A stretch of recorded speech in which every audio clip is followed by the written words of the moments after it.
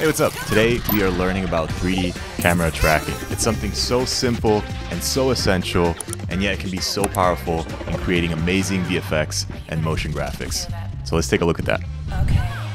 Alright, so let's jump right in. Here is our beautiful After Effects interface, and we have some elements in our project panel, some shadow textures, and our footage that we're going to track. So I'm going to double click on that so we can get a preview, and I'm just going to start thinking about ideas of where to place these new assets that we want to track in. So maybe it's some light coming in from these openings. We can track some shadows on the walls or even on the floor here. So let's get started by dragging in our footage into a new composition. And now let's just add some textures just to kind of get a sense of where we want to go with this scene. So you can see I have a bunch of shadow elements. These are from my shadows pack, and I honestly am such a fan of using them to break up textures. Let's hide these elements for now, and let's select the footage again. Now under animation, we can hit track camera, and it does the 3D camera tracking for you. Tutorial done. There you go. It's honestly, yeah, it is actually that simple. This is what gives you the data that we're going to be using to add all the different things that we want into our scene. So once it's completed and it's solved, you can see that we have a bunch of these points in our scene. And these are what we're going to be using by making a selection to create a solid and a camera, which is pretty much what's getting us set up to have a 3D scene in After Effects. So as I scale this solid up, we can add an effect called grid, and this is going to help us visualize if things are working and sticking properly. And we can rename this to be, for example, floor.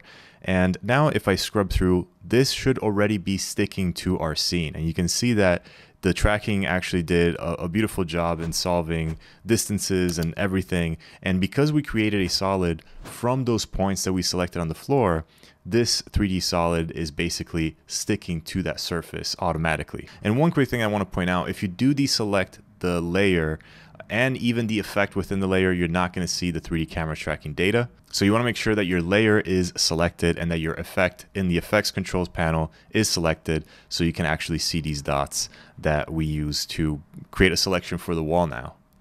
So we want to make sure we get a nice wide range of selection, and then we can right click in that kind of selected area and create a solid for our wall as well. So we can rename this to be left wall, and we can scale this up a little bit. We can make some minor adjustments.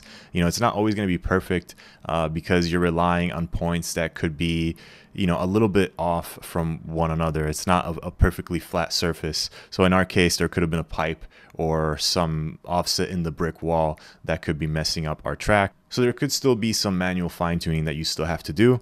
So that's why adding these grid effects and getting a good visual, a very clear sense of whether things are sticking properly is really important in this phase of the 3D camera tracking setup. But now that we have that, let's bring back one of our textures and let's get to stick them to our wall. So I'm going to bring this shadow asset. I think it's the one that fits the most in this scene. And I'm actually going to go under the solid that we created for the wall, and I'm going to copy the position as well as the orientation parameters, and I'm going to paste it onto our shadow. But before I do that, I want to make sure that I'm changing that texture asset to a 3D layer and then pasting that information onto it. So you can see that it kind of disappeared, but all we have to do, just like what we have to do with the solid, is just scale it up. So I'm going to hit S on my keyboard and just scale it up. And quick tip, if you do need to scale things by a lot, not just by a little, you can hold shift and that'll kind of scrub through those numbers a lot quicker and make you scale things a lot faster if things are really tiny.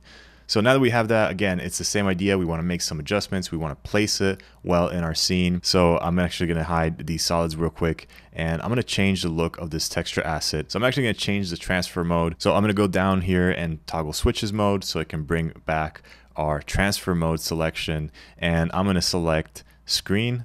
And you can see that right off the bat, it's a much nicer hotspot that is a little bit more true to the lighting of this scene. Now, obviously the sunlight and lighting angle is a little off. We're kind of forcing that, but in terms of shape and brightness, it's starting to make a little bit more sense. So we want to make some minor adjustments. We want to make sure that it fits right, and we have some room also to kind of feather out and mask out the bottom end so that we can ground it with the floor a little bit better and it doesn't have this kind of harsh cutoff line. So we can set that mask to subtract and feather it out a bit, and already we're getting a much nicer point of contact. Now, of course, to take it one step further, let's try to add the same thing for the floor. So I'm going to grab my shadow texture and I'm going to duplicate it. And just like what we did with the wall solid, we're going to grab the information from the floor solid, the position and the orientation again, and we're going to paste it onto that duplicate copy of our shadow asset. Now you can see that it kind of moved it in a really random looking spot in the floor, and it's really hard to reposition things this way. So I'm going to undo a couple steps to before we pasted those parameters from the solid, and I'm actually going to hit A on my keyboard for the anchor point tool, and I'm going to move the anchor point of this asset to the bottom, basically where it's making a point of contact with the other element. So now that I've done that, if I go back to my selection, and now if we paste those parameters again, you can see that it's kind of in a more close area to where it's easier to kind of adjust that. And you'll see why in a second too. When we want to scale things down, it's much nicer to have an anchor point towards the bottom of that asset where you're trying to pair these things up, because then you can kind of much more easily place them together.